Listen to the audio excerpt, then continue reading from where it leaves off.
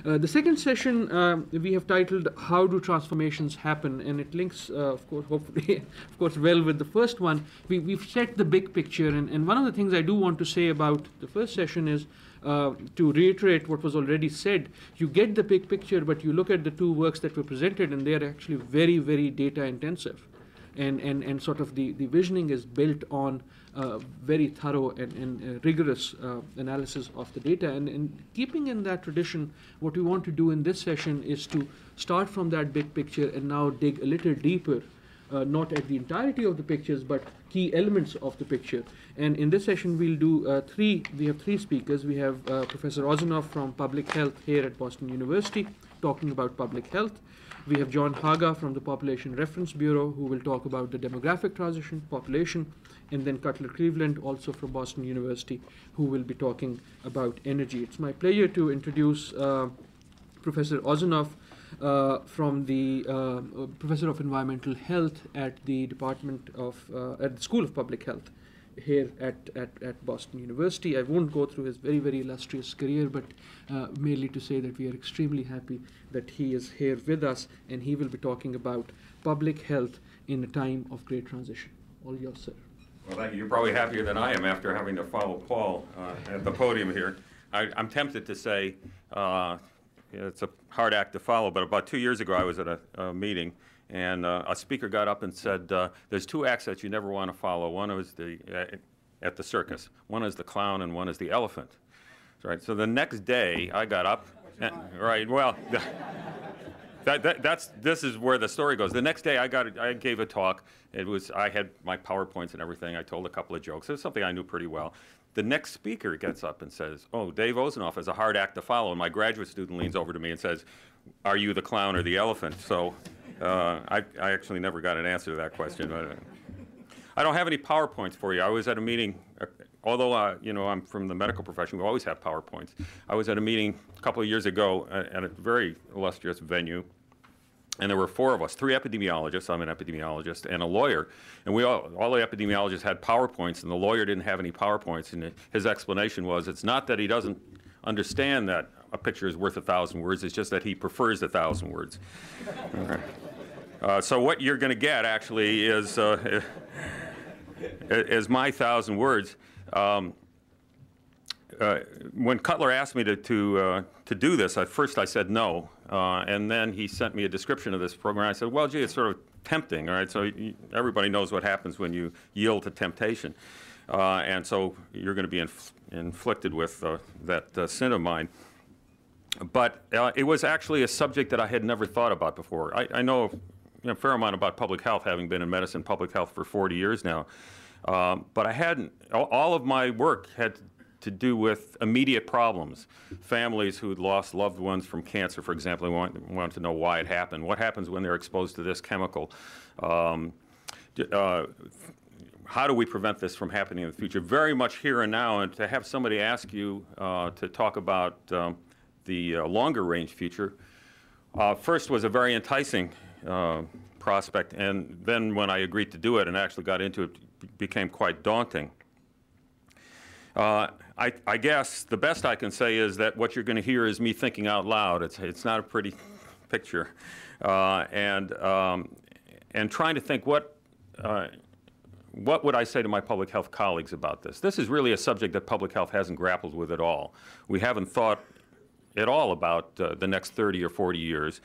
We thought about tomorrow, and often we think about what happened a month ago or 20 years ago to cause the problems that are happening today. But what's going to happen 40 years from now is really not on our agenda.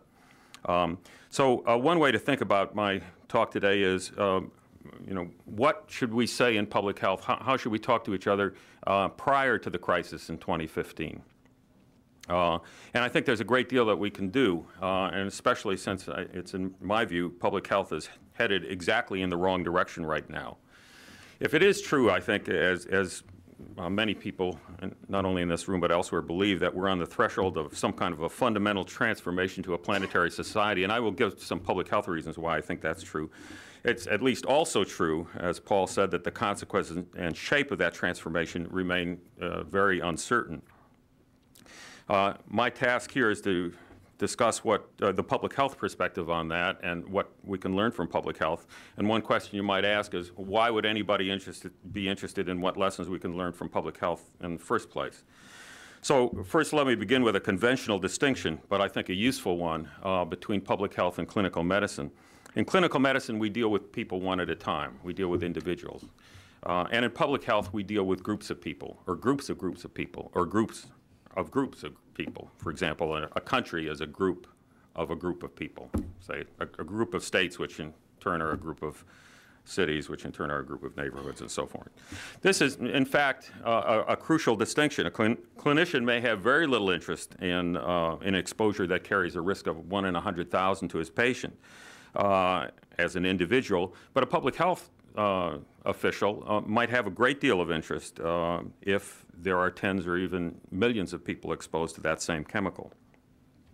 The public nature of public health is important in another way as well, because the enterprises of public health are public enterprises. They're pertinent to whole communities or groups of communities or groups of communities.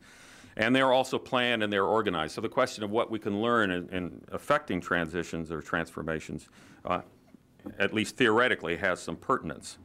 Unfortunately, public health in this country is, as I said, I think, taking exactly the wrong direction with respect to its essential mission, or what its essential mission would be in a planetary society. And while the change that's occurring in public health now is typical of the kinds of periodic change that happen routinely in public health, it's happening at a very inopportune time. And it's happening a great deal of influence elsewhere. What's happening in the United States is not just something that's happening to the United States, but through our gross influence is happening lots of other places as well. Let me begin by just looking back over about 150 years to sort of get a longer view of what's brought us to this pass, and perhaps by some historical accident to the confrontation between where public health is headed and what I believe circumstances require. Public health in the latter half of the 19th century, not the previous one, but the one before that, was also concerned with human populations, but it also had another major concern, and that was with the social conditions of those populations. If the early public health activists, the second half of the 19th century, were rarely Marxists, they did, in fact, share with Marxists some presuppositions, and one of them was a belief that human nature was a function of social relations and could be altered by altering those social relations. Having said that, the solutions of public health reformers were very un-Marxist. While they and Marxists fought to clean up filthy cities and to stop businesses from fouling and polluting water and food, public health reformers did so in the belief that a moral way of life was a precondition for health and was impossible in conditions of filth and poverty. And their goal, therefore, was to convince the poor that to adopt moral lifestyles, which not too coincidentally coincided with American middle-class standards. This morally explicit view of public health reform was extremely fragile. In fact, it disintegrated relatively quickly in the years between 1890 and 1920. And there were several things that coincided to bring about a disintegration of this view. One of them was the new science of bacteriology and the germ theory, and its tremendously potent and explanatory and operational power. Germ theory really made it unnecessary for morality to keep a water supply clean because you could do it with chlorine. Value-free science, therefore, stepped in and took the place of the moral reformer, and it allowed the progressive era's technocratic solutions to take a sort of a disintegrating, fractured society and make it, or try to make it whole again. At the same time that moral reform was sort of falling apart, there were also major shifts in the political organization, the medical profession. And they profoundly influenced public health. There's a reason why I'm going through this history, and you'll see it in a minute, I hope. Unlike today, doctoring then at the turn of the 20th century was a very low status, a faction-ridden, highly competitive profession where most practitioners really eked out a marginal living. That changed around the turn of the century when the American Medical Association reorganized, inaugurating not only a spectacular era of growth for the medical profession, but also it enabled them to take political control of the profession, both its education and its licensure. And from that point on, medicine became a self-regulating profession. They could say who practiced it and how they practiced it. These two events, the eclipse of the social reformer in public health and the rise of organized medicine, took place also in years of tremendous tumult and social upheaval in this country. There was a panic in 1907 that lasted almost up to America's entry into World War I in 1917, and it was accompanied with very highly publicized episodes of labor and anti-labor violence.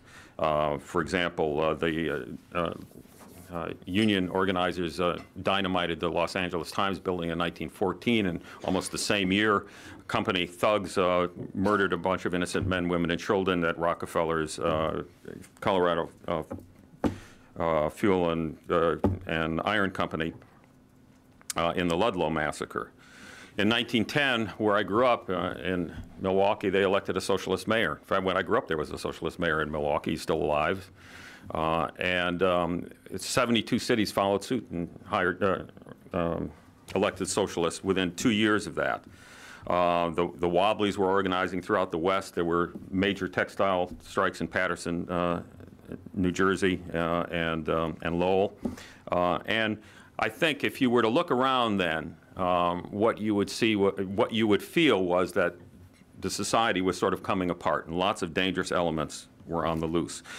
Now, all of this, these three things happening, the social milieu, the reorganization of the medical profession, and the demise of moral reform had a tremendous and an important effect in the 20th century on public health. One of the most striking of those was to facilitate a conceptual relocation of where disease came from and where ill health came from, away from a dangerous environment and towards dangerous people. It was dangerous people who ultimately were the cause of not only of social unrest, but of disease. And the image was really dramatically condensed in the figure of Typhoid Mary, who was an immigrant Irish cook who infected upper-class households in Oyster Bay, Long Island by the fact that she was a healthy typhoid carrier. The change in attitude that this produced was really very dramatic. You can see within the space of a few years looking at the public health literature how much it changes. I'll just give you one sentence from one of the most influential practitioners of that emerging new public health, Hibbert Hill in Minnesota. It says the old public health was concerned with environment. The new is concerned with the individual. The old sought the sources of infectious disease in the surroundings of man. The new finds them in man himself. When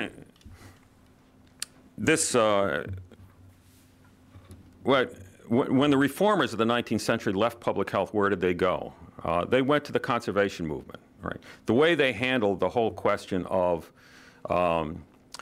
class division and class warfare was to empty the world of people and move to the wilderness. And so they left public health now empty of reformers, and left it to the new sort of technocratic scientists, who now sought the origins of disease in individual people. And this had a very unanticipated effect. And the effect was to put public health under the thumb of a newly dominant medical profession. Remember, clinical medicine has to do with people. Public health now redefined itself as controlling not only people, but dangerous and irresponsible people at the same time. And the result was that a very politically powerful profession, which was medicine, completely dominated public health and relegated it to a marginal, very low status discipline. Now, a lot of people today, and I think almost all of my colleagues in public health, certainly those who are younger than I am, would find this a really unrecognizable view of public health. But it does, in fact, describe the situation of public health when I came into medicine in the early 1960s. If you went in, you said you were going into public health, it meant that you were going to be reading TB films in the South Bronx for very low pay. But that's not the public health that we know, and not the public health of most of my professional career. public health now is considered a form of social engagement. Public health, since that time, really reacquired in a major way a moral vision, one that informed also a political vision. And all of this was a result of the upheavals of the 1960s, which brought a whole lot of very bright new young people into the public health as a form of social expression, as a way of having their values and their workplace coincide with each other. And that's been what public health has been like for the last 30 years. It's been a wonderful place to work. It's a place where you could sort of work out your values at the same time that you felt that you were doing something decent and have a great career at the same time. Now, the reason I'm making a big deal about this change that came over public health in my lifetime, there's two reasons for it. One of them is to remind ourselves of the obvious thing, which is our experience of public health belongs to a specific historical moment. And the other one is a little more melancholy, which is to make the point that, like the romantic reformers of the late 19th century, our era of public health is gone. And the evidence is everywhere that we're at the end of an era. We're being marginalized by having our resources cut. Our prestige is threatened by the appointment of leaders whose main qualification seems to be they're ineffective. And then we have a new science. Just like we had bacteriology 100 years ago, we now have the Human Genome Project. And what the Human Genome Project is doing is resituating disease back inside individuals and inside individuals' genes. At the same time, in the wake of September 11th, we're seeing the entire field of public health reorganized along military lines we call it emergency response, but what it really is a hierarchically organized and militarized system whose priorities are incredibly distorted and often serve national foreign policy. Consider the recent smallpox vaccination program, and I'd be glad to elaborate at length on that, but I don't think I need to. We're again focusing on dangerous individuals. So where are we headed? I have one view graph here. Is this just another cycle? Yeah, it's another cycle in public health, but it's coming at a very bad time. Consider the following graphs. There's two of them here. The top one shows the period between 1850 and the year 2000. And the red line on the left is the amount of time it takes to circumnavigate the globe. And the green line is the rise in world population from a few hundred billion up to 6 billion, where we are now. The lower one shows an almost doubling in infectious disease in the last 20 years. Now, a lot of that, of course, is AIDS, but AIDS is one of the whole set of new emerging diseases that we're experiencing in the developed countries. That includes SARS, it includes Legionnaire's disease, it includes West Nile encephalitis, and a number of others. So what's happening here is what's going on in the last 20 years with the increase in mortality for infectious disease, despite massive, amazing improvements in pharmaceutical science. Is that just a matter of degree, or is something more fundamental going on here? And since Paul went into this at some length, I'll summarize what I have at greater length here in my written paper. But one possibility, and I think the one that's happening, is that the pattern of social relationships of our species is undergoing a phase transition. Phase transitions, as he said, are things like these tipping points, like when water, if you cool it sufficiently enough, becomes from an disorganized liquid to a highly organized crystal, which we call ice, or metals become paramagnetic and things like that. And it turns out that the same quantitative relationships describe other things, like complicated networks, like the internet. These complex networks aren't connected randomly. They're not like a road system. They're more like the airline route systems, where a couple of big hubs handle most of the traffic, and a lot of thousands of little airports handle very little of it. Okay. I didn't get the message this was supposed to be a 20-minute talk, so I'm going to be amputating large sections of it as I go along. One of the things that happens in a phase transition is that the individuals sort of disappear in a scale-free way. So instead of seeing how individuals are connected to other individuals in a social network, for example, a transmission of infectious disease, if you then, near a phase transition, if you put a box around groups of connected individuals and then connect them, you reproduce the pattern. And if you put boxes around those and look at the pattern, you again see the same pattern all over again. That's what happens at a phase transition. That's what we're seeing in infectious disease, which is that continents are infecting each other just the way countries are infecting each other, just the way cities are infecting each other, and just the way individuals are infecting each other.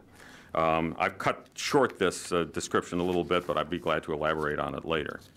At the same time, we are destroying our public health system. And our public health system is moving in the direction of what Paul would call fortress world. Right? We're adopting policies in public health that are command and control type policies rather than nurturant policies of interdependence and support. So the way we're going to deal with epidemics is by quarantining people, by travel restrictions, by draconian measures for people who disobey them. And we've seen this not just in the United States, but in China and in Asia, where the SARS epidemic really disrupted economic activity in a major way. But that's not, I've just dumped 5 pages of my text in the hopper here. That's not where we need to go if we are making a transition to a planetary society. If we are in fact embedded in a system, a highly interconnected system, we need to recognize essentially the new reality of public health, which is that no community is safe unless we're all safe. No single person is safe unless everybody is safe. And the positive promotion of community well-being, both our communities and of other communities, is a widely shared goal, not just in public health, but in many other sectors of civil society as well and around the world. And we labor at that goal of making our community safe and other communities safe with lots of other people that we don't think of as being part of public health. And let me just give you a few surprising examples. The hospitality and the food industry, that is hotels and restaurants, social workers, utility workers, garbage collectors, transportation workers, communication workers, and many, many more. Those are all people who are doing exactly the same thing that we're doing in public health, trying to make our community safe and other communities safe. And we need to enlarge the scope of public health to embrace that common goal. And there are a variety of reasons for doing it. Some of them are practical, but some of them are much more, I would say, maybe ideological. And probably the most important is that it encourages, which is to say that it nurtures the best instincts that many people have, even though they don't think of themselves as public health workers, but who alongside a lot of their more mundane interests of getting ahead or paying the rent or defending their turf or simultaneously, perhaps contradictorily, are interested in fact, very much desirous of helping and contributing to the community. Shortly after the September 11th attacks, I began to try and organize a new kind of public health institution, again, on the basis that the internet and other means of communication had broken down lots of the barriers that we had before.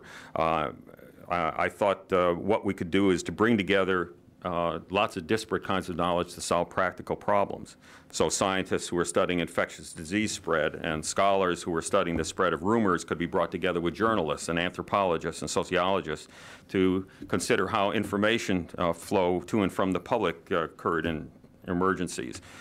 Transportation engineers could get together with taxi drivers. I mean, if you want to get say, bandages from one end of the city to the other, who knows how to do that? It's a taxi driver, it's not a transportation engineer, all right? And get ventilation engineers and meteorologists together to, look at the, spread of agents and buildings. These are just a few obvious possibilities. And there was a pretty good buy-in, I think, from a lot of the universities around here. We had a collaborative, a public health collaborative going, and it disappeared. It fell apart, essentially, when the feeding frenzy, which was instigated by the Bush administration and Congress, took over the individual interests of the institutions. Then they all went scrambling after Homeland Security money by themselves. And what that did is it abandoned a whole lot of people who with genuinely good instincts, who found themselves with no way to contribute to making a better world except to go shopping. That was the suggestion from the administration.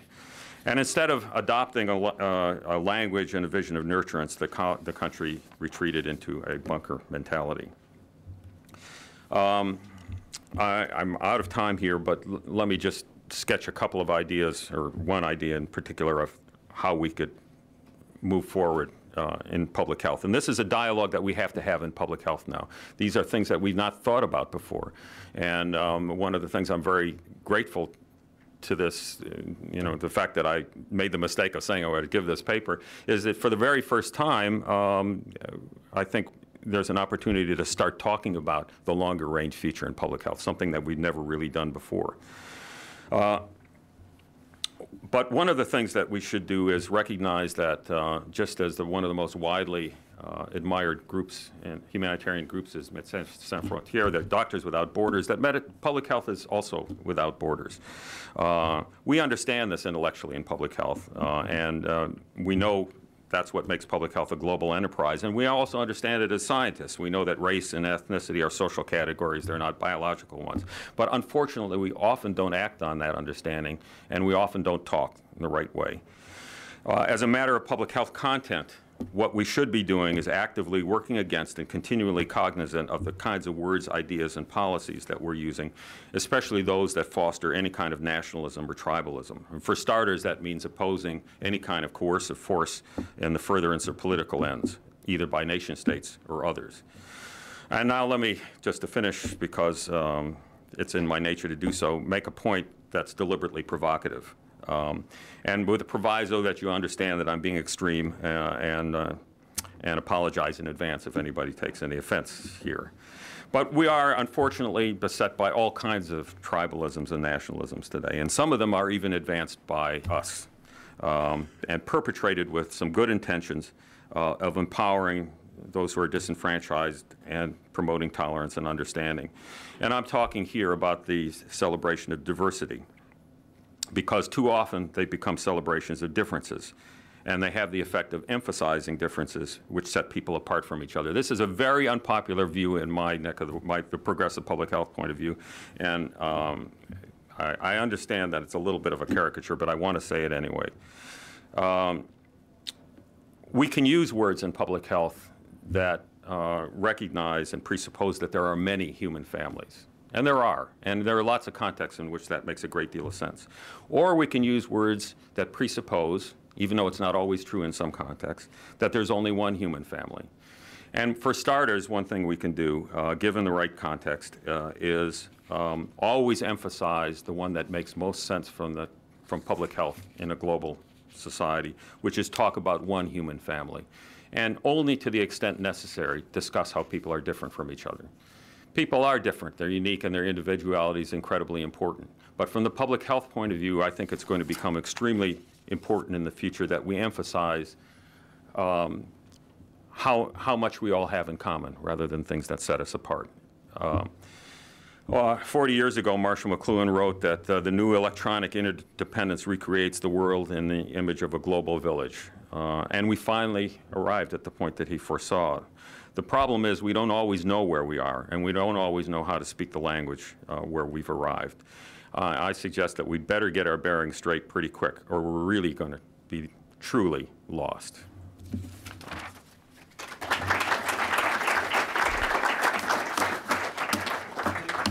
Thank you very much. We're going to take all three presentations together and have a question and answer session at the end of the three in the interest of time. And thank you very much, David. The next speaker is John Haga, who's from the Population Reference Bureau, and he's going to talk about the demographic transition, instinct, byproduct, or by design. Thank you very much. And thank you, everyone who is responsible for organizing this. It's one of the complaints, and I have the same one David did, is you sit down and you think, this was a great assignment, I'd love to do this. And then you sit down and start doing it, and you think your topic is just much too vast. There's much too much to say about this. And then you realize this is a good thing, to pull away from doing your job, come on a crisp fall day in Boston in good company, and really think, what is it that you think you're doing? And in my case, this allowed me to put really my last 3 jobs into some perspective. Now, I can't complain in this company that my topic was too vast, because I noticed that Paul had everything that I know about and have tried to work on in my whole career in one word on one of his slides. And so this is not the right gang to say it's too much. Thanks, Libby. Could you put the next one on? I'm going to try to pick up on some points relevant to the question that Cutler set us, particularly whether and how we change demographic regimes through a combination of collective action and individual choices. I'll speak first about the transition, and then about its 2 component parts, mortality and fertility declines. Is the end in sight? I'd like to discuss the possibility of reversals, and David helped very much by launching into to one of those. We sometimes reify this transition and forget the possibility, the real possibility of backtracking. And also the great interest that should attend, but usually doesn't, speculation on how fast populations will reach their presumed stable end state. And lastly, I'm going to draw out a couple points that might not quite make it as lessons for everybody else, but should provide analogies for some other transitions. Peter, you raised the question earlier of what makes people happy, or you know, how fiendishly difficult this is. Well, there's something, as I get older myself, I just turned 50, and that is practically universal, is that nearly everyone's answer to that in all societies has something to do with long life and people dying in the correct order, the generations dying in the correct order. There's really nothing more basic than, and it's not universal, of course, we all know people for whom the generations have died in the wrong order. But it used to be the biblical promise of your 70 years and 10 was hopelessly unrealistic for the great majority of human existence. It's only recently, it's only in my lifetime that this has been democratized. This has spread really throughout the world. Everybody just about has a legitimate hope now of seeing their children grow up and of seeing some of the lifetime of their grandchildren and having people die in the correct order. Now, first, the classic model of the demographic transition. Demographers are interested in a lot of transitions. We could talk about urbanization. Sometime we might as well say it's right about now, today. For the first time ever, people living in villages and hamlets are no longer the majority of the world's people. So urbanization has, we're bang in the middle of a huge transition. But the same way, the comedian Letty Bruce always said, there's only one the church. There's only, to us, really one the demographic transition. And this is the way it was classically described by Frank Notstein and others shortly after World War II in highly stylized form. Is that in focus there? Can you see? It's basically crude birth rates on the top, crude death rates on the bottom, crude meaning no age standardization, no allowance for the fact that the age composition of a population changes tremendously as you move through this. We know that through most of human history, populations grew very slowly. And this is an important point. Most of our familial institutions, most economy, most tradition was worked out in a long tradition when populations didn't grow fast. The transition begins when mortality rates start to fall, a sustained fall. The gap between these two rates is very simply interpretable. It's the natural rate of growth of a population. Usually we express it as rates per thousand, divide it by 10, and that's the gap is the percentage rate of growth at any instant of a population, barring, abstracting from immigration. Some of the early writers on the transition distinguished 2 or 3 middle stages. That middle one, stage 2, where the rate of growth is increasing, and the second one, stage 3 there, where the rate of growth is decreasing. But what they have in common is the early state with high mortality, high fertility rates, around typically 40 to 50 per thousand per year, and little population growth, and a late stage, an end stage, with low crude fertility, low crude mortality, around 10 per thousand per year, and again, virtually no population growth. All of the interest is in how long and how painful is that middle stage. Could you do the next one? I had some in the paper about the way this idea was worked out. It was remarkably prescient. The Frank Notstein and others had very little actual information on historic or contemporary demographic transition when they worked out that model. It's the exact opposite of Malthus. It proved to be not a very good model for what had happened in Europe and North America, but amazingly prescient about what was about to happen in what we now call the Third World. That's the exact opposite of Malthus. Besides naming the transition, demographers have sought to explain the pace and interrelation of the two declines, and there's a lot of theory and interesting stuff to say about that. Now, no country looked exactly like the stylized model. This shows birth and death rates over a long period from about 1875 till yesterday for the US and Mexico. And there's two things. The top line, the solid line, is birth rates, and the dotted line is death rates, and red is Mexico, and blue is the U.S. And the reason I chose these two is that they're actually fairly typical in one sense. Two features of the graph. One is that the time scales are different. The transition that took nearly 2 centuries for the United States, and the US was well along in these transitions at the point I'm starting, happened in a couple of decades for Mexico. Everything's on fast forward in the developing countries in demography. The countries that started the transition early had slower transitions. The U.S. was actually one of the first countries to have the fertility decline begin. The other was France, and think about what those two had in common in the late 18th century. The second point is that the gap between the two rates never got that big for the early starters. The gap between the two rates is the percentage rate of growth of the population, very, very simple arithmetic relation. It never got all that huge for the early starters. For the third world countries in this century, the gap got to be huge in many times 3–4% per year. And you think about what is 4% growth, you wouldn't be that happy if you've been if your 401k was getting 4% a year. But it means doubling in 18 years. That's a gigantic strain, doubling in less than a generation if that rate of growth is sustained. It's a gigantic strain on all kinds of social institutions.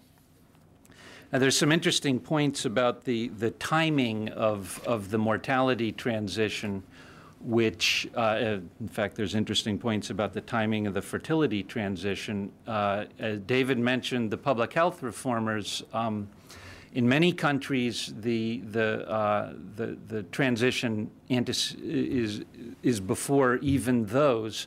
In all countries, it's before clinical medicine did much good. The famous characterization by the Welsh guy, McEwen, of course, but the average encounter of the average patient with the average physician did more harm than good until about World War II. So that's remove encounters with doctors as an explanation for mortality decline until quite recently. There's a wonderful historically, in Europe, there was no clear sequence of mortality and fertility decline, and a lot of historical research has been sort of knocking down every easy explanation you could come up with for what triggers particularly fertility decline. It's practically a parlor. We could do improv or something that you could toss one out, like the Industrial Revolution or urbanization or women working outside the home, and I'll give you 3 examples of significant countries where the alleged precondition was not in place before the transition started. Can we do?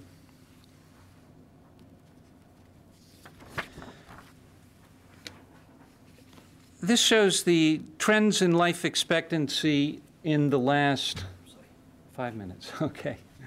Trends in life expectancy by regions in the last 30 years or so.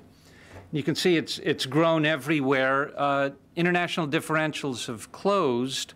This is very regional. A much more chaotic graph would be individual countries, and an even more chaotic graph would be culture groups and ethnic groups. But this is sort of an important trip. Could we show the next one? The second point I want to make about the transition is the incredible speed of the transition. Now, this shows crude death rates at age, and more commonly people use a logarithmic scale, but I prefer this one. The top graph is the US, the year my father was born. The middle graph is Kenya 20 years ago. And the bottom one is the US quite recently, late 90s.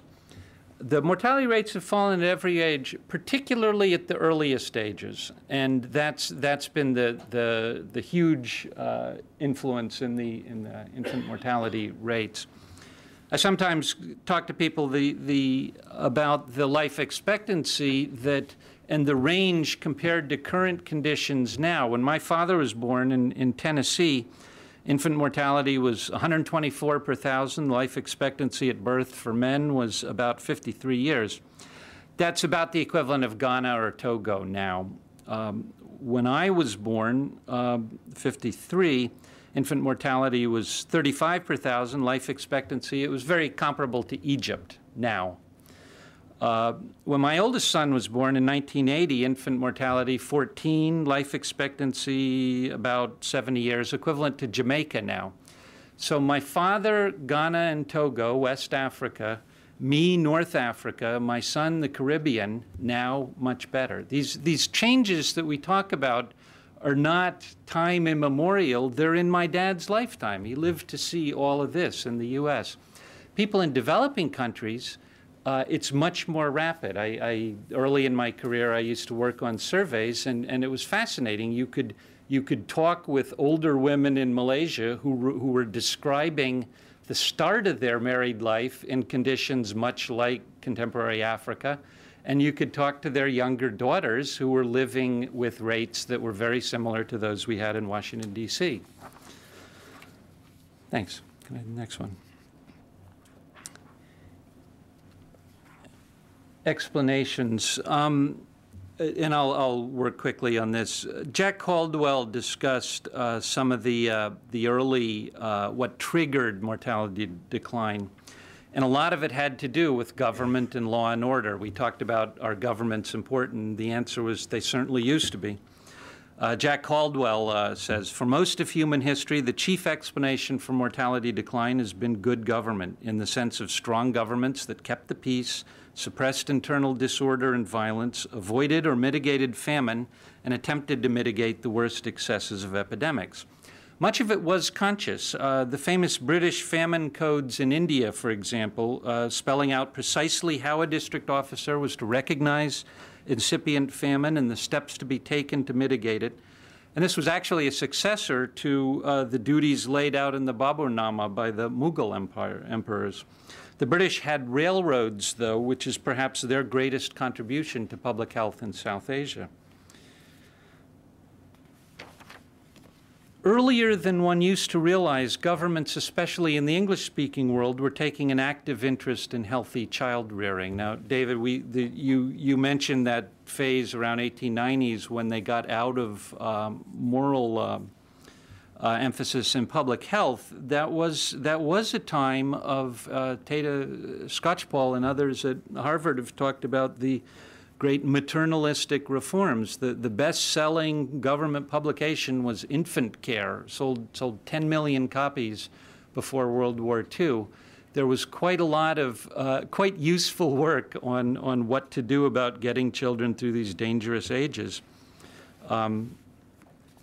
Remember, it's all much faster in the 20th century for developing countries. Again, Jack Caldwell has traced how this has worked in some case studies called Routes to Low Mortality. Briefly, educated mothers expect and get proper service and use it to their advantage. They use all the things that are out there going. Education differentials. Child mortality was not much related to mothers' education back in the late 19th century in America.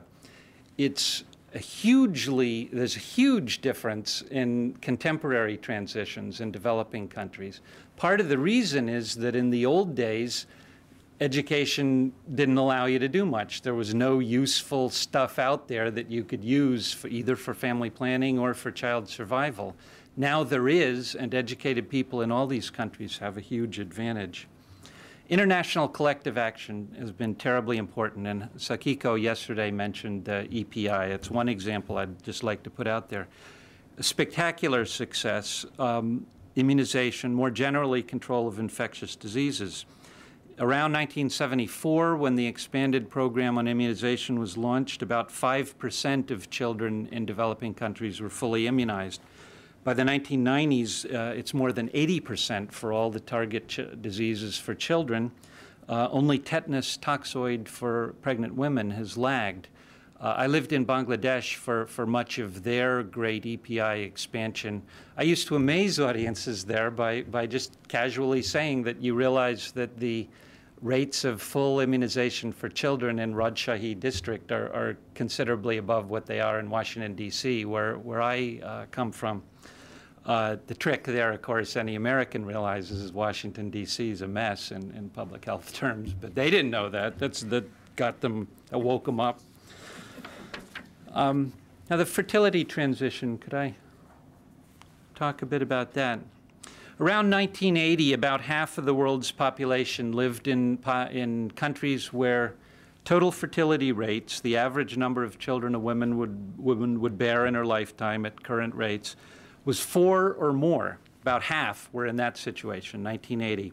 About 16% of the world's population lived in countries where total fertility was below replacement level, which is an average of just above 2 per woman.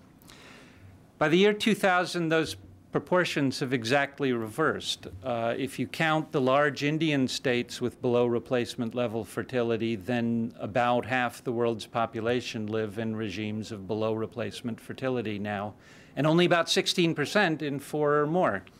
So this is a profound change, not in my lifetime, but my children's lifetime, and I'm not an old man yet. Now, as Sakiko pointed out last night, the aggregate measures are very much affected by what's happening in India and China, but the fertility declines have started in most parts of the world. I'll skip over this except to note that these are Asian and North African countries. A lot of them are Muslim countries, and one of the things that social scientists had a lot of explanations for 20 years ago was why there was resistance to fertility decline in Muslim countries. Well, we don't write those things anymore.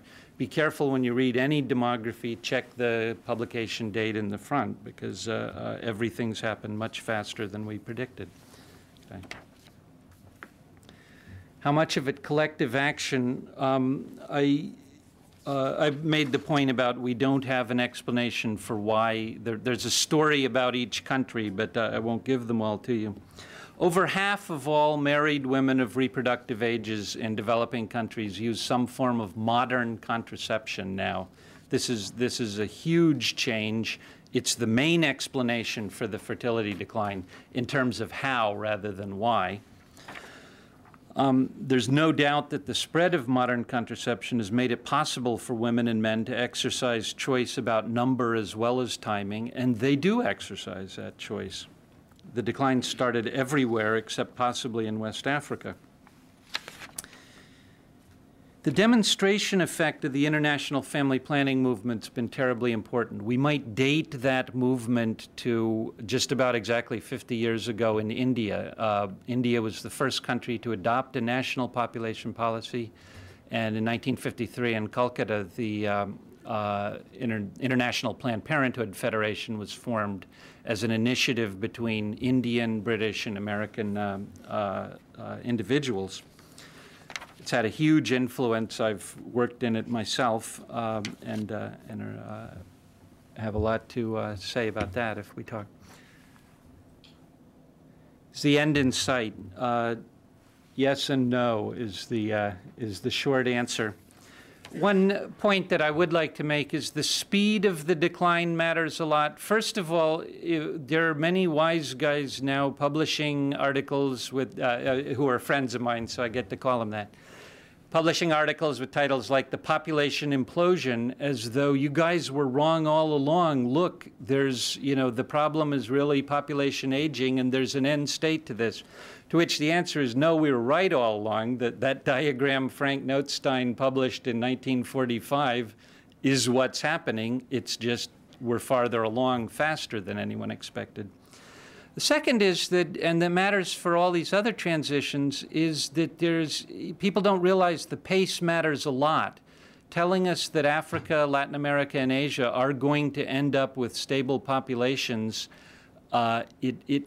within plus or minus 10 years has a huge influence on the number of billions of people that is.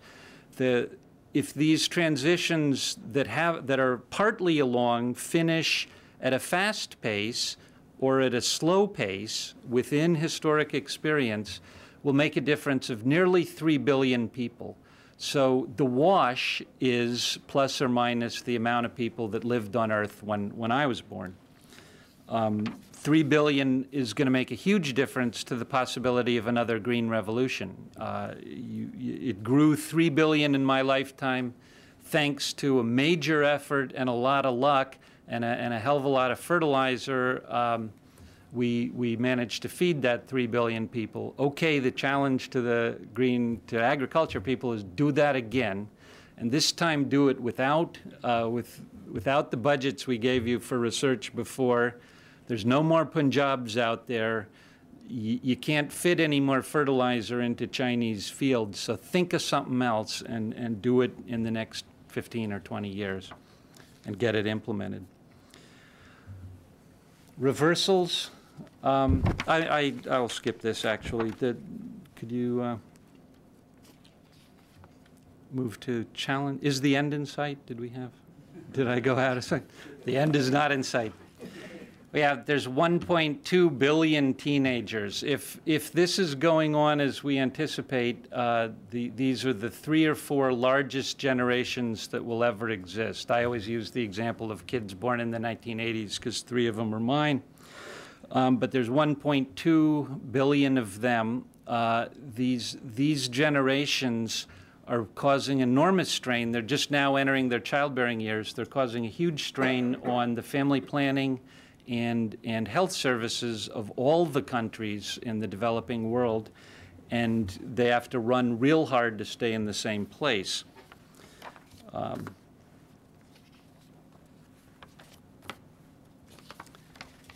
To conclude, some lessons or analogies. One is that there's sometimes an argument about whether it was the curative and preventive services and the family planning programs, or people will discover this magic, it's mother's education. Just educate girls, that solves everything. Lots of historical reasons. It's not an either or. Each is the reason why the other worked. And so the either or is simply wrong. We haven't talked about wars and revolutions, and I'd love to, if anyone's interested. There's a lot of on both the mortality and the fertility side, triggering events or new technologies or new management were spawned in periods of great crisis. Now, this is the world as I grew up in it, rather than the world that I would like to have or want it to be. But there's numerous examples, and we could talk about those. And lastly, and this goes a little bit against Paul's point about the sort of the drivers or culture and things like this, and the proximate causes or these other things. And it was very much a social science attitude, and the rest was first attitudes have to change, then other stuff can happen. First cultural institutions. In the demographic transition, what has been found is that attitudes and behavior changed rapidly, virtually in tandem. Relevant attitudes crumbled as the behaviors changed, and very quickly. It wasn't first do this, get everybody ready, then invite them to the revolution. They happened together. Which perhaps a final point and a final lesson is not to worry too much about social scientists. I started my career just in time to be one of the people explaining why these things wouldn't change fast enough. And I just managed to get in a couple publications before, pow, it all changes. The attitude I urge people to have towards social scientists is the same as the great financier J.P. Morgan had toward lawyers when he got exasperated and said, damn it, I didn't hire you to tell me what I can and can't do. I hired you to tell me how to do what I want to do. And that's our function. Thank you. Thank you.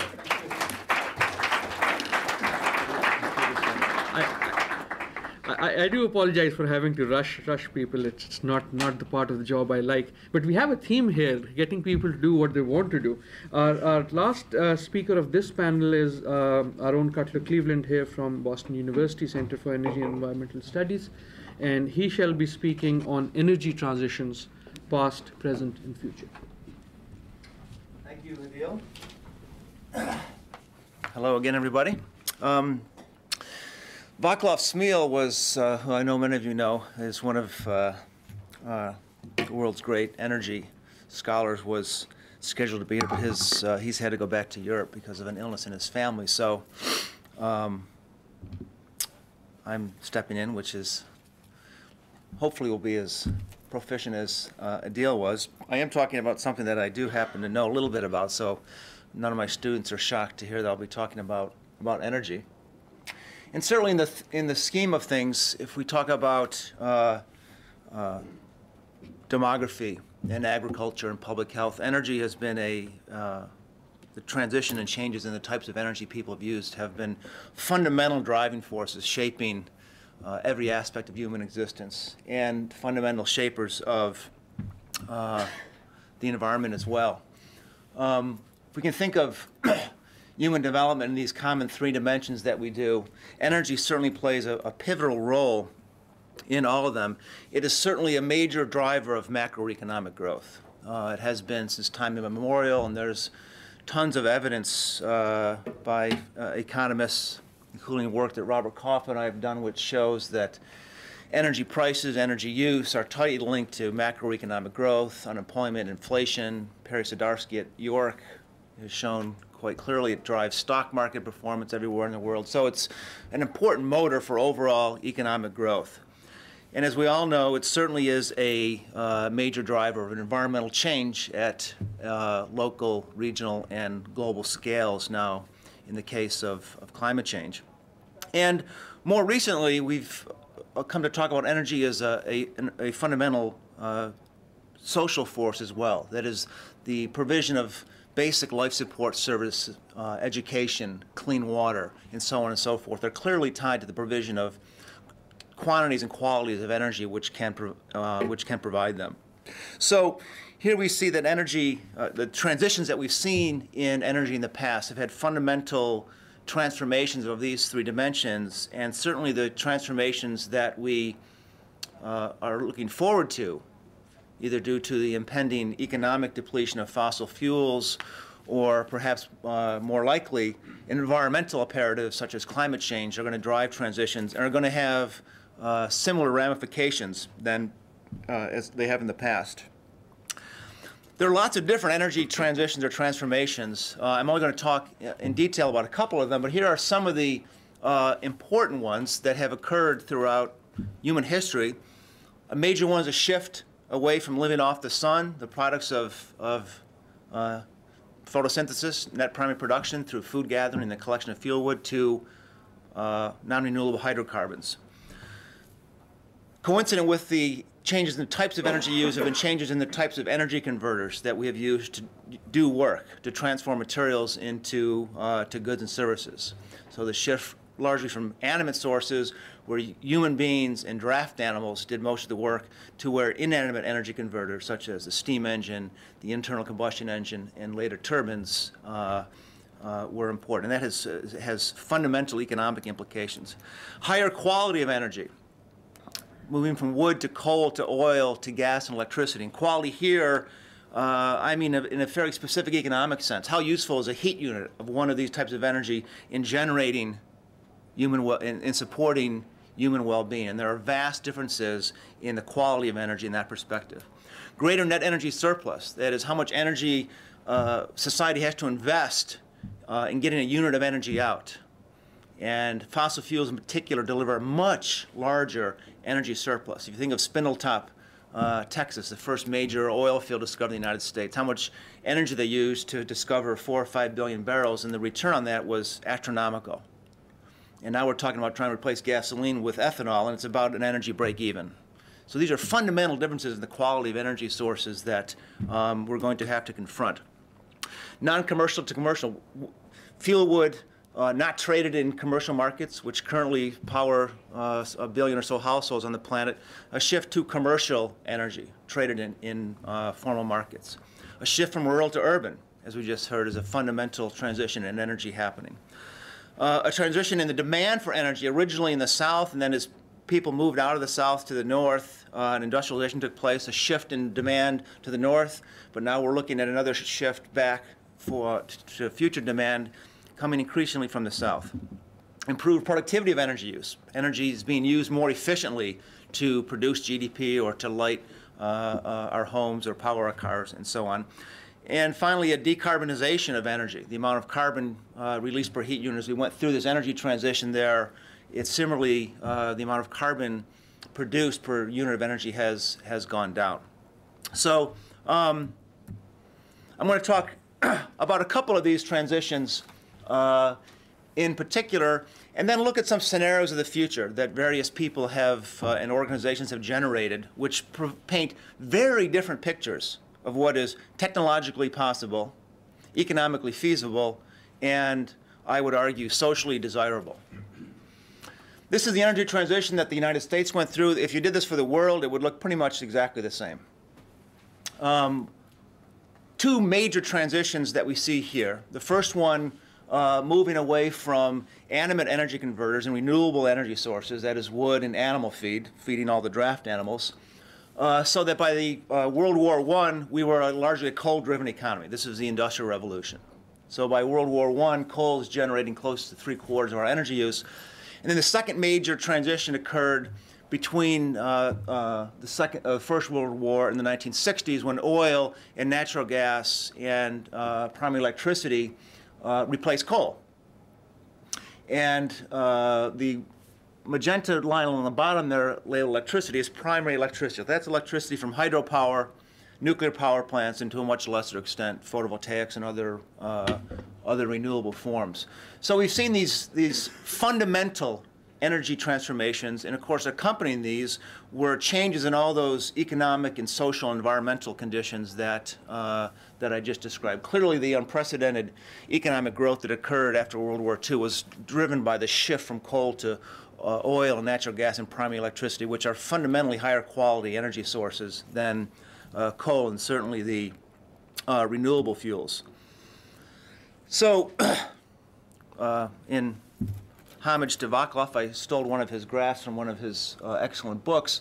So those are the energy sources. These are the machines using those energy sources. And these show changes in the global share of the amount of work done in a physical sense in the global economy.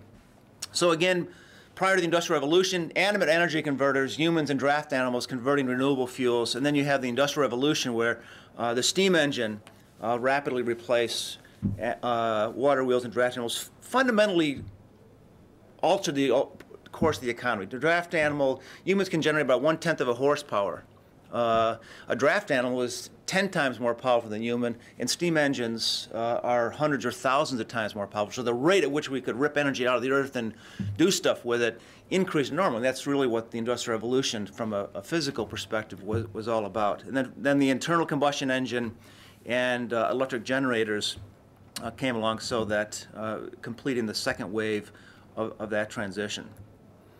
Why is that important from an economic perspective in terms of wealth? Well, from a biophysical perspective, if you believe that your wage rate in general is somehow related to your productivity, and that's a matter of debate depending on what school of economics you come from, clearly these changes in the types of energy we use and the types of energy converters we use had a fundamental influence on our affluence. If you go out there with a hoe or a pick and you're a strong adult male who can do sustained work at 8 or 10 hours a day, it's going to take you about 400 hours to till a hectare of land.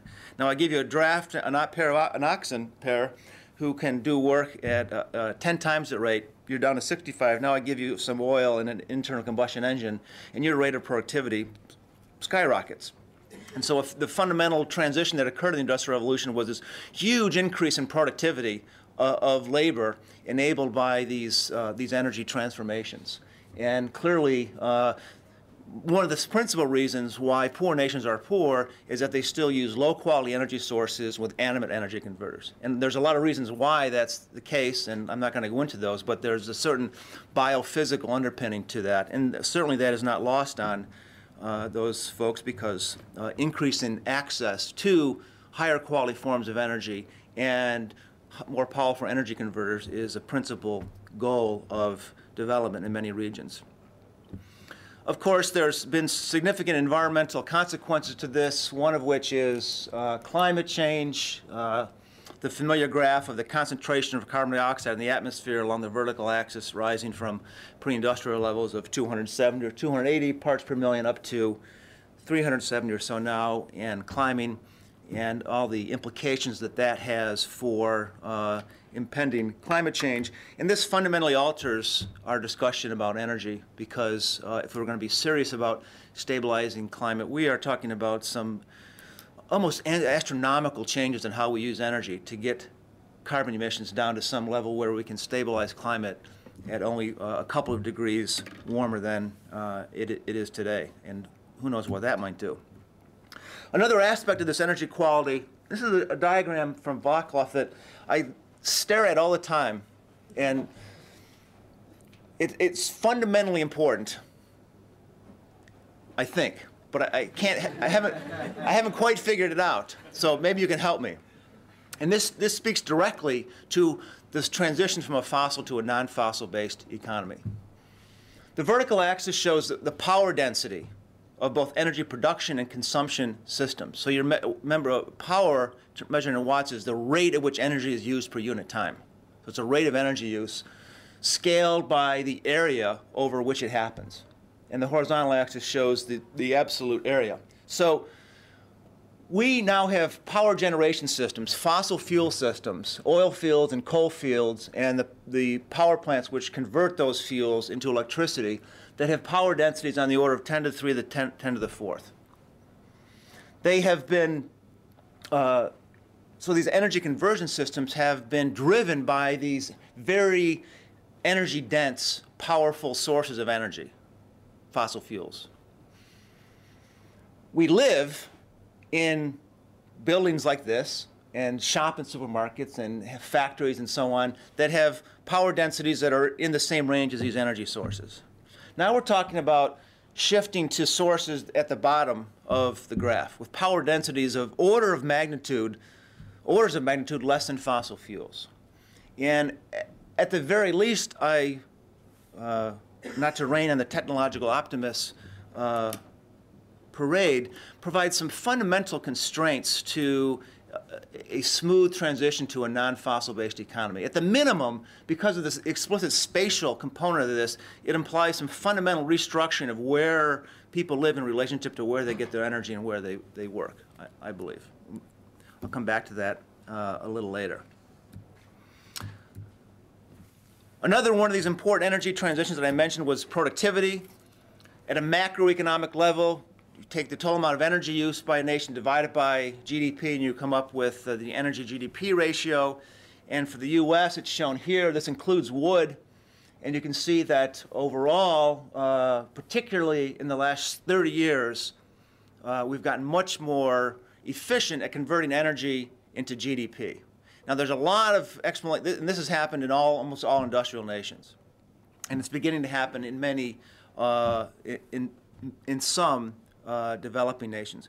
There's a lot of explanations for why this occurred. In many macroeconomic models, there's a parameter in there which is called autonomous energy efficiency increasing. What is it called, Amy? I can't remember. Anyway, some parameter whereby, like manna from heaven, the economy, as it develops, automatically becomes more efficient at converting energy into GDP.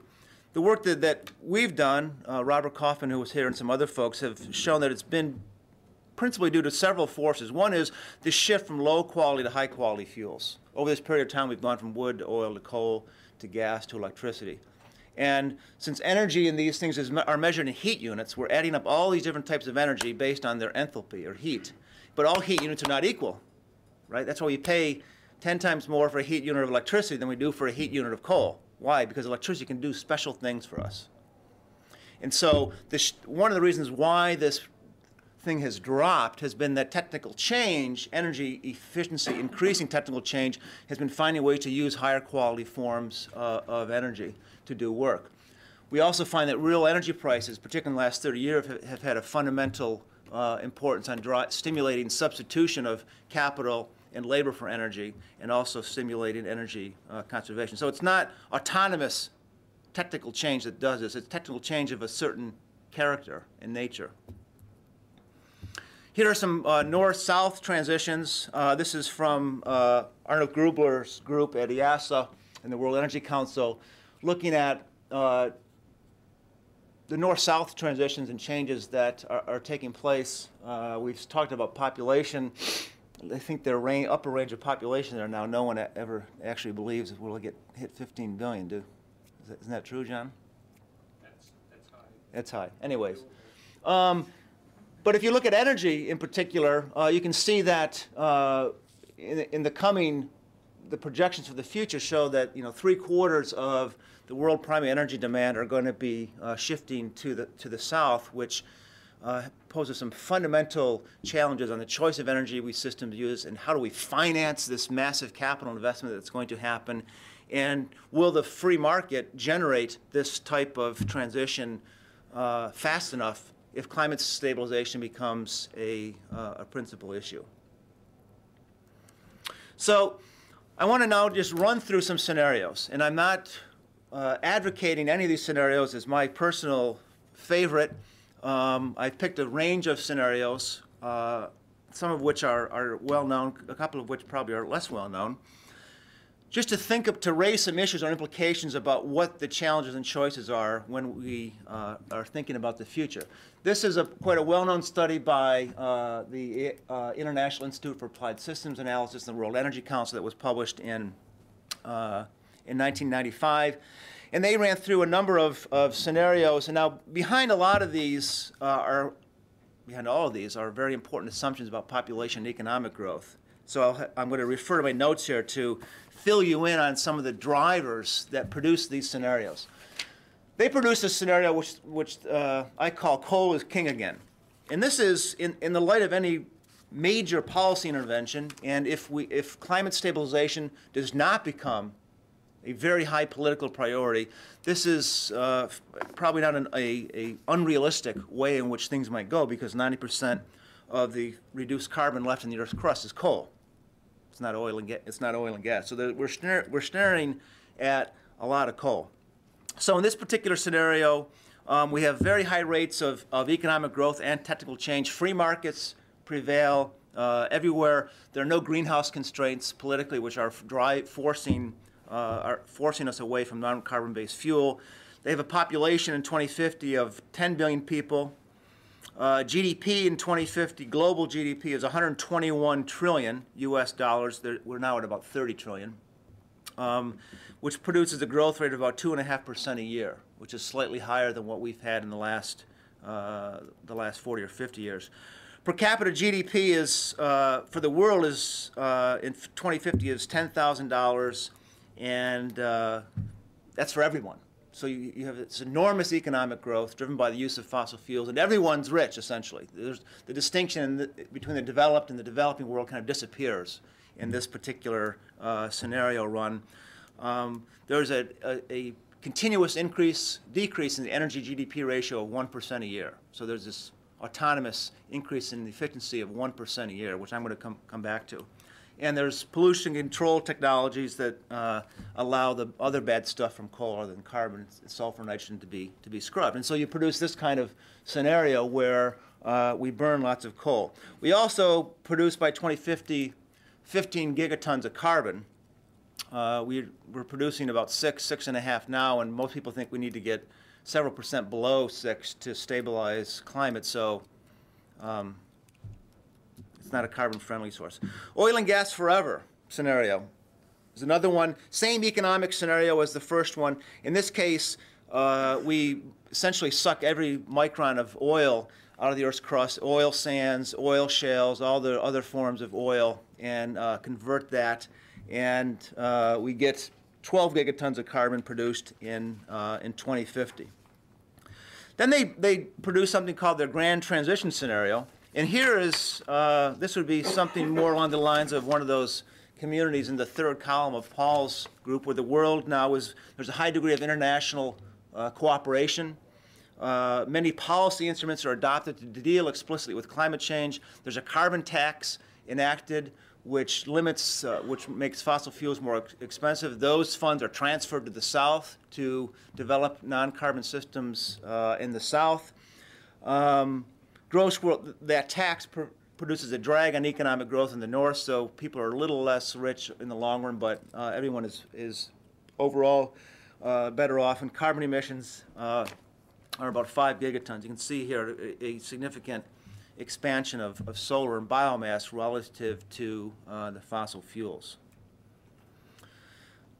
Robert Williams and his group, Amelia Reddy, Thomas Johansson, have produced a number of scenarios. Here's one, and they're hot on biomass. They think that biomass provides an excellent carbon neutral source of energy. So they've generated a scenario here in a renewables intensive scenario where we have a large share of final energy demand in 2050, which is about 1.5 times the amount of energy that we consume today. A good chunk of that coming from direct use of biomass, but also renewable energy and hydrogen to generate electricity. This takes their scenario and looks only at electricity generation, showing the number of terawatt hours produced per year. And so out there on the far right, you can see a mix of fuels where at the top you have intermittent renewables and geothermal. So that's a lot of wind energy. And then a good chunk of biomass energy. They rely heavily on improvements in gas turbine technology, which is not subject to the kind of static technical change that we now have with fossil steam turbines, which is a very mature technology. Gas turbines, they argue, have a lot of room for improvement. And they have a lot of not very much nuclear and very little coal. And they assume in this that all these new biomass technologies will come in at the same life cycle cost as conventional fuel systems today, and that the harvest of large amounts of agricultural and forestry residues has no adverse significant environmental impact on the productivity of natural systems. Nuclear scenarios, this is a group out of the Nuclear Science Institute at the University of Grenoble, Necker et al., and they compare their scenarios to that coal is king scenario, and they envision a large-scale ramping up of nuclear power, initially with conventional boiling water and pressurized water reactors, and then that eventually in 30 or 40 years depletes all the uranium, and then we move over to a breeder reactor systems, either a plutonium or thorium type of systems.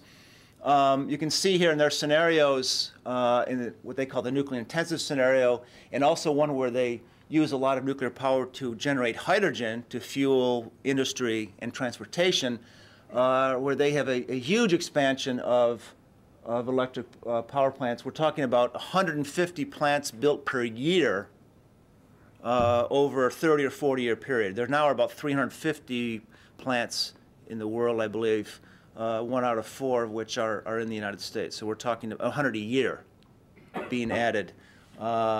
And their particular argument is that if you want to get serious about carbon, and get down to 3, 4, or 5 gigatons of carbon, then you're going to have the nuclear deserves serious attention. And we all know there are a lot of issues with that.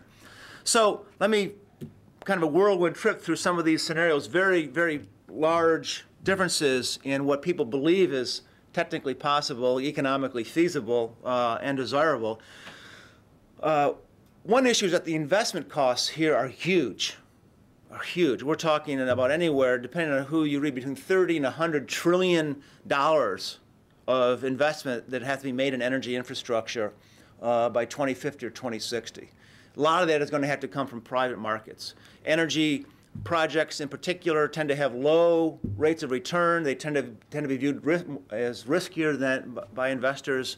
So this is going to place a significant strain on, well, it leaves a lot of questions about the ability of capital markets to do this. Just look at the reluctance to build transmission generation capacity here in the United States as one example. Equity issues are large. Developing appropriate types of energy technology and getting them distributed, particularly in rural areas in developing nations, is of a fundamental equity issue that will loom quite large. All these models assume this autonomous energy efficiency improvements of 1 to 2% a year. So that's what they assume. So at 1.5 or 2% a year, we're by 2100 we're not using a whole lot of energy to produce GDP. Now, on the other hand, some of it we've been pretty good at doing in the last 30 years, but we're going to have to continue those rates of improvement for a long time to come, which seems to me to be a bit of a heroic assumption. All models assume continuous and significant cost reductions for new energy technologies. All of these scenarios assume that the new generation of nuclear power plants, the new biomass technologies, the new solar collectors are all eventually going to have life cycle costs that are no greater than current conventional technologies. Nuclear right now, if you include subsidies, is probably 9 or 10 cents a kilowatt hour at least.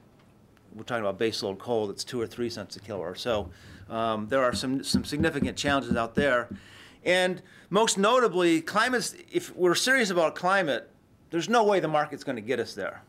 I mean, there's too much cheap fossil fuel left in the Earth's crust. And so unless there is a significant commitment, overt commitment to reduce carbon, it's not going to happen on itself. And so to the extent that climate change is a serious issue, then there's going to have to be significant international cooperation and commitment to develop non-carbon-based sources of energy in a relatively short period of time. So I'll stop there and hopefully leave a little bit of time for questions for all three of us. Yeah. John, could you and David come up? Yeah, we are running a bit late, but if I could ask the speakers to come up there, and I would suggest that we'll extend into lunch just by a little. I'll just come to you in a sec. And let me tell you the good and the bad news. The good news is you're going to have more time for questions the next 2 sessions. The bad news is that is because in each of the session, one of the speakers will not be able to come. Fareed Zakaria, who's the editor of Newsweek International, is following today's news rather than being with us to talk about tomorrow's news in Asia, I'm told, and he sends his apologies. And Bob Costanza is snowed in Vermont, which is doubly bad news, not only because we miss him, but because if he's stuck there in Vermont, then soon enough we'll be stuck here, though not hopefully too soon. On that happy note, I'll take questions, and may I suggest that we take maybe chunks of 4 or 5 questions before you respond in the interest of time. My own sense, adding on from the first session, was that the big lesson I learned was that in all these fields, following on Paul, some transformation, some transition is inevitable.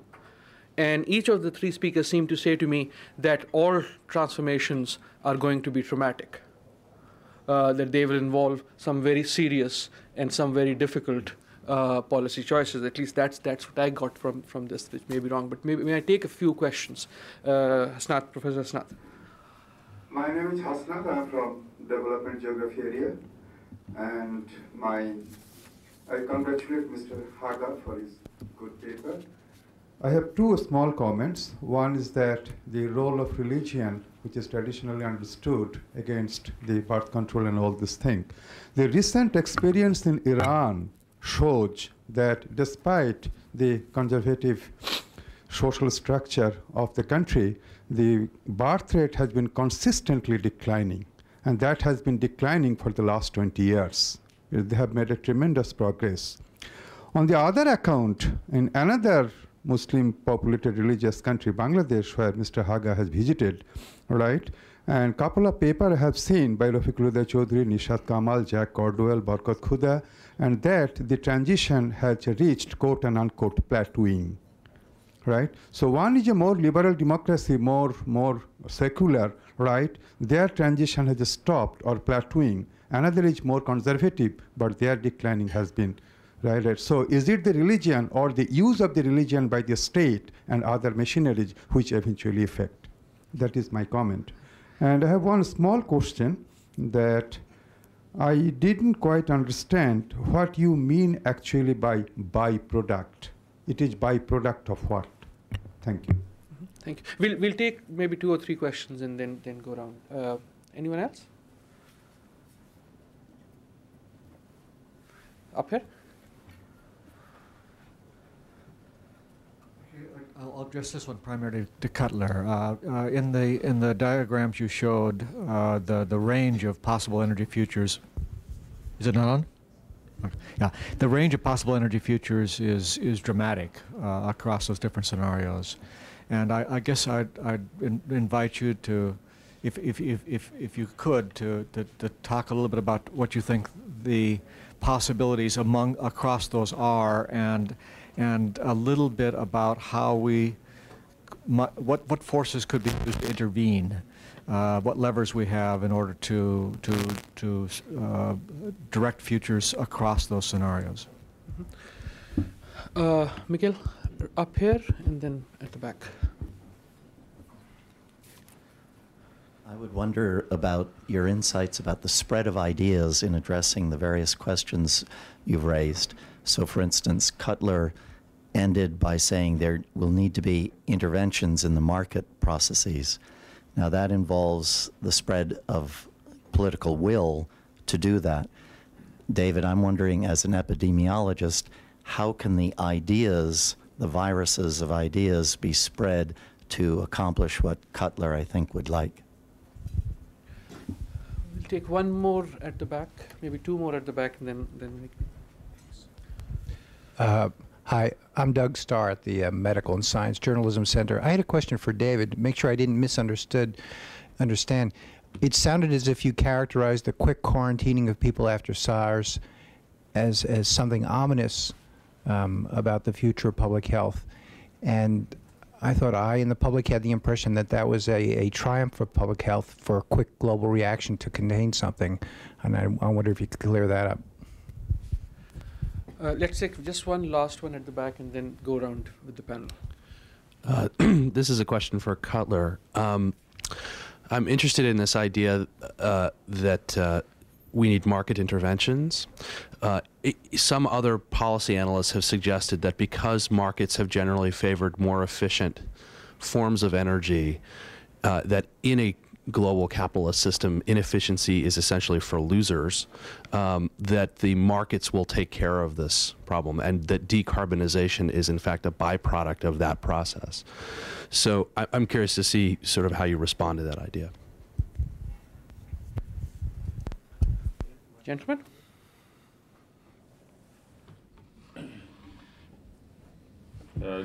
Two questions, both of them difficult. The first one, the spread of ideas versus the spread of organisms, say. They have very much in common. In fact, they've often been modeled in exactly the same way. And there are ideas that are good and are ideas that are malignant, and they both spread with, I don't know if they spread with equal facility or not. I guess it depends upon the ground in which they fall. do epidemiologists have anything useful to say about that? I think the answer is that people who study the spread of ideas have useful things to tell epidemiologists, and probably vice versa. And we've been in hermetically sealed compartments from each other. And I think we need to start breaking down those barriers.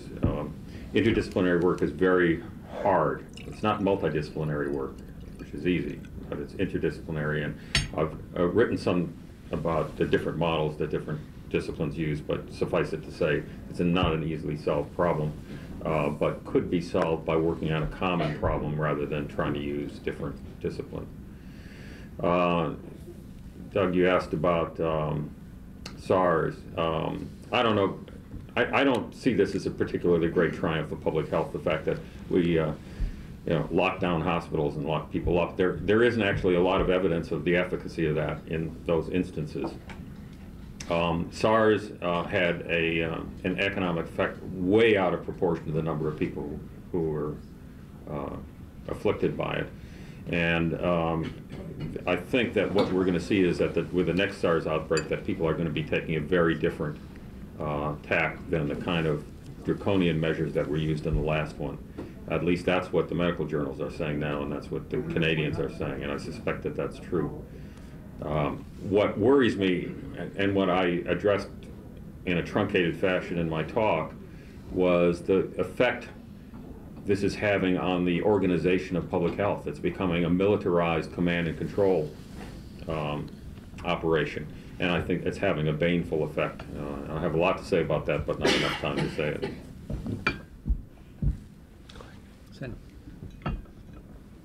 Thanks, and I must apologize. I realized when you mentioned byproduct of what, for pacing. I had just finished boasting to David that I was really good at truncating things and getting them to fit exactly the amount of time on the fly, and then disproved my contention. Byproduct, so what I was trying to do in the title was to play off design, purposeful family planning programs, purposeful child survival in particular, but other public health campaigns as well, versus these changes, demographic changes happening as a byproduct of something else.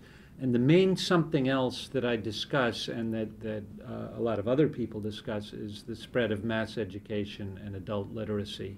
And that, I believe, was very important.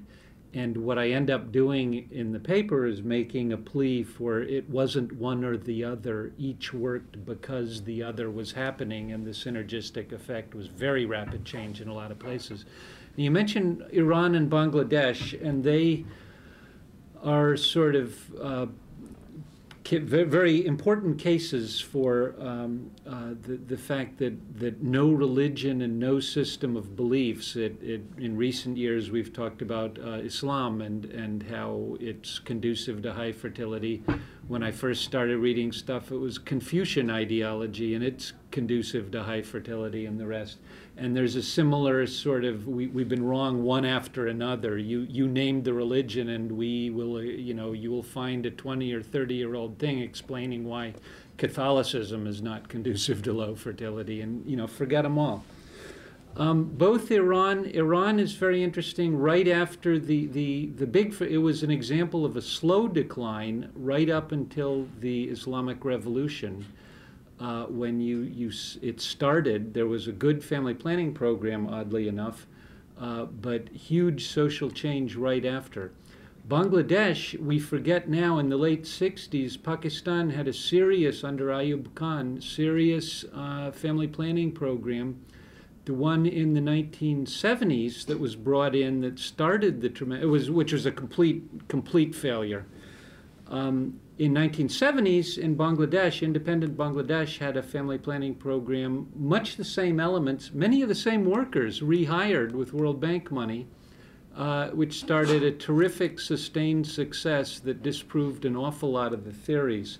What happened in between was the biggest refugee movement after a short but incredibly vicious war.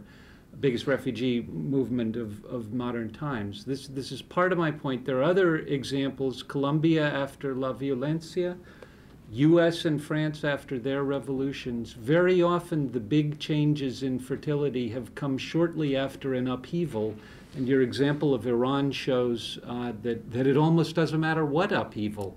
It kicks away the social forces and things happen. That's, I'll leave it at that. Thanks. Well, Barry, in terms of my, I guess you asked for my kind of musings. I think we're going to burn lots of oil and gas, and I think the climate's going to warm. And I think we're going to be faced with, having to adapt to it. There's incredible inertia in the energy system, and oil, there's no substitute for oil in terms of what it can do both as an energy and material right now, in my opinion, in terms of a functional economic equivalent. So I see us burning lots of oil and coal. I hope we don't burn a lot of oil and gas. I hope that we avert, I hope that Sheikh Yamani's now famous quote that the Stone Age didn't end because of a lack of stones, and the fossil fuel era will not end due to a lack of fossil fuels, that there will be some kind of intervention that will move us off that path. But I do see a lot of oil and gas. I don't see any way around it. I'm less sanguine about biomass than Bob Williams. He and I argue about this all the time. I think harvesting of biomass has enormous environmental implications and biodiversity implications. Removing forest residues and agricultural residues, which is what he's talking about. He's not talking about cutting new forests. He's talking about harvesting residues largely from existing lands and forest plantations, which actually can be okay. But harvesting agricultural and forestry residues has very important implications for soil fertility and healthy ecosystems. Nuclear power, I mean, if we could solve all the problems, it would be great. I think on economic grounds alone, it's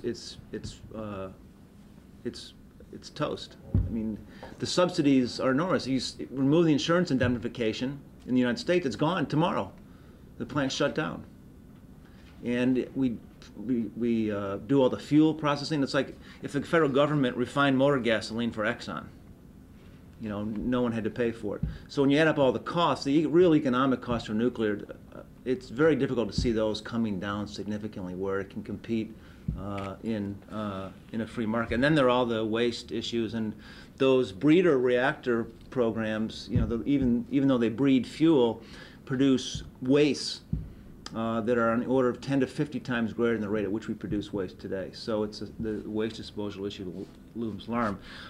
To me, I think the issue is electrification, particularly in the developing world. Electricity, you need to the extent possible, rely less on direct fuel and use electricity. So here I think wind and photovoltaics and other renewable forms of electricity generation are paramount. And these have fundamental changes in the lives of people in developing nations. It's not just having a light so you can have a basic appliance. It also has other implications, because if the lights stay on at night, kids read more. If the lights stay on at night, that means a woman who weaves baskets for a living can work at night and earn a few extra dollars. And these have fundamental, on the whole village and country scales, have fundamental differences on basic aspects of the quality of human life. So electrification, I think, both at a macro level because it's such a high quality fuel source, but also on a household level are things that we need to focus on. The second issue related to markets and efficiency, and I'm not sure I got the question. I think it was that basically the market as it's worked in the past century or so has produced this transition to higher quality fuel sources and lower carbon sources, which is true, but the carbon issue is only a secondary aspect of that. We made that shift because it offered fundamental economic advantage to shift to those higher quality sources. They just happen to also have higher carbon to hydrogen ratios, a lower carbon to hydrogen ratio, so they produce less carbon. But those same forces are going to continue to favor oil and gas and coal, and the markets are in fact very inefficient. There's a huge external cost associated. If climate change is real, there's a huge external cost that we're not paying. And so, the idea of the tax is to internalize that cost somewhat and shift the force of the market towards fuels that don't have as much carbon. So, the energy markets are highly skewed with subsidies and externalities that tilt the playing field in very specific ways right now. So, particularly in the case of carbon. I'll take my prerogative as a share just to make one comment. It is interesting, though, especially in light of the last comment, the question that comes to my mind is, we aren't going to seek an answer now, but we might want to mull over it over lunches, that is change going to come because we find a different source that enables us to do the things we do today? Or is it going to come because we change our attitudes to start doing different things through different sources? And it is interesting in the three stories, at least in the first two, the stories are as much about changing attitudes in conjunction with changing technology. Whereas with the energy one, I wonder whether it's simply an energy thing, and what will it take for us to sort of maybe change the way we use energy? Would it take a different way of how cities are planned, how suburbs arrive, how we work, and so on and so forth? But to me, it's been a very, very rich session because it raises questions like that. I would like to thank all three of the panelists for a wonderful set of presentations. We will break for lunch now, which is served right here in this room at the back. It's buffet, so if you can take it and eat here. In about half an hour, we'll have a short demonstration of a Boston University Pardee Center project on human development, and we will reconvene, which we will have as you have lunch, and then we will reconvene at around maybe 1:45 for the third session. Again, my thanks to all of you.